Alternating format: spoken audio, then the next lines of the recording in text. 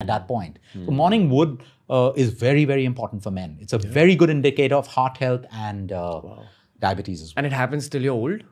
Yeah, it decreases over time. It decreases over time. But as we help people to sleep better, I have men in their 50s also. Hey, Luke, it's becoming a problem. It's uncomfortable. By 5 in the morning, I have this erection that doesn't go. I'm saying that's good health for you. And that's where morning sex was brought out. Morning sex, happen from there. Wake up, turn on, finish the thing. Beautiful. Start your day.